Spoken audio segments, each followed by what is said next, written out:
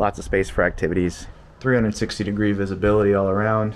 Get everything you need right here to drive the boat. What's up, everyone? Today I've got for you the tour of a more commercial style 34-foot trawler, and I want you to let me know if you think boats like this are a good fit for some cruisers. I certainly think she's charming in her own way, relatively affordable when comparing her to boats of this size, and offers a lot of functionality. Remember to like and subscribe if you're enjoying these videos and haven't already. Thank you in advance, and without further ado, let's get to the tour.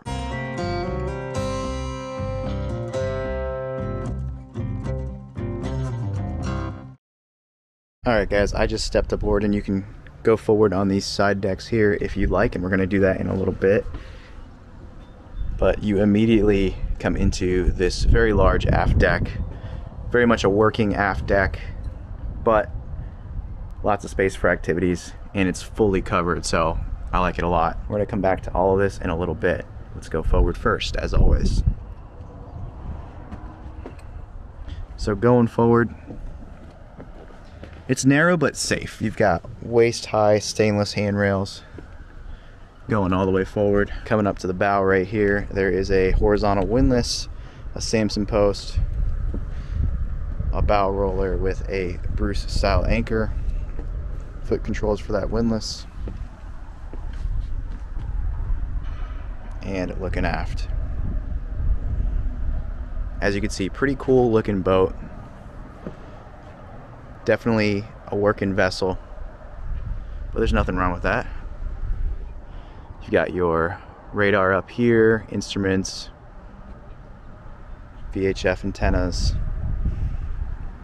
hatch that goes down into the cabin, and then you've got these right here. And to be honest with you, I don't know what they are, so if someone wants to tell me what they are in the comments, that's good. Handrails going aft. Gonna need some new paint soon. Still very cool.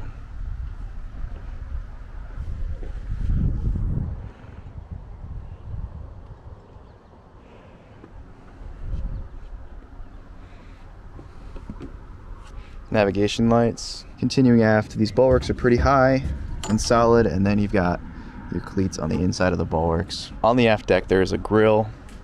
Another big Samson post for mooring. There are davits off the back.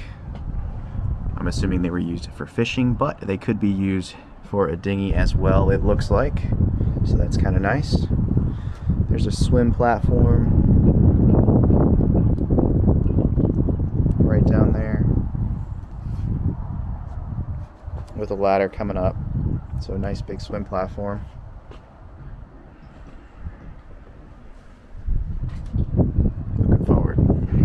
I like it. Let's go ahead and go into the pilot house.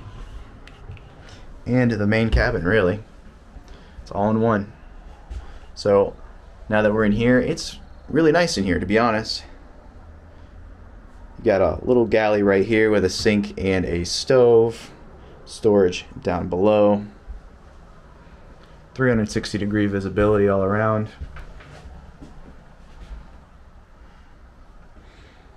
A little fridge right there, settees on both sides, and a little table right here, but that's pretty cool. That's a live edge table. It's out of the way, just big enough. Continuing forward, the helm position is right here. This is the main and only helm position, fully protected. Get everything you need right here to drive the boat. Does look like this boat might have air conditioning, which is nice.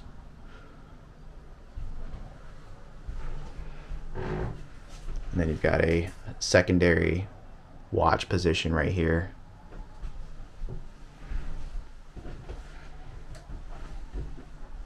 Very cool. I like it. Certainly not the prettiest vessel. It does give working vessel vibes, but it has charm in that respect. Continuing forward, we're going to go down into the main and only cabin, and we've got a big V berth up here. So really wide, kind of short V berth, but it is long enough for an adult. But just due to the hull shape, it narrows out pretty quickly, but it starts pretty wide. And then up here, There is a head. I do not see a shower though. Sure, it could be made into a wet head. Then there is an open locker right here. Going back aft, we're gonna go ahead and open up all of these compartments and see what's down below. So actually this one is not opening. It does look like it's bolted down. So I'm actually gonna assume that this is the cargo hold, you know, for the working boat. So that's probably where the lobsters or crabs or fish would go, right there. And then these compartments in here are going to lead down into the engine room.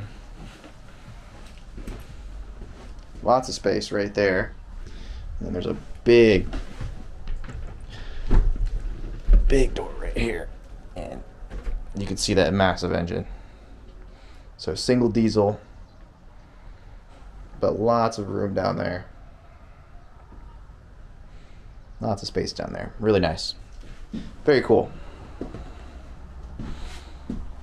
And you can just, you know, you can get all the way down in there if you wanted to. So yeah, given that the engine is right here, that's going to be a big cargo hold right there. I just can't access it right now. I apologize for that. Alright guys, it's time for the full continuous below decks walkthrough from bow to stern. This is going to be a pretty quick one because this boat is, while it's nice and spacious, it's pretty simple.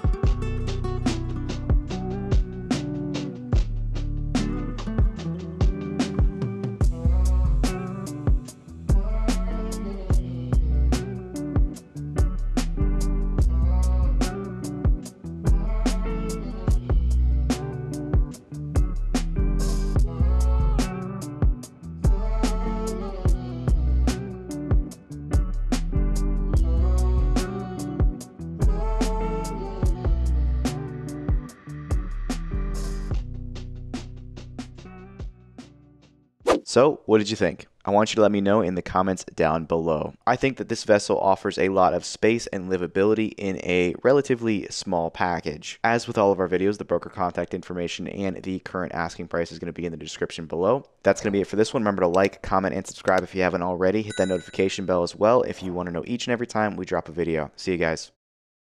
I've got it right and I got it wrong, but I learned my lesson hanging on. Come sit here with me by the fire and let it go for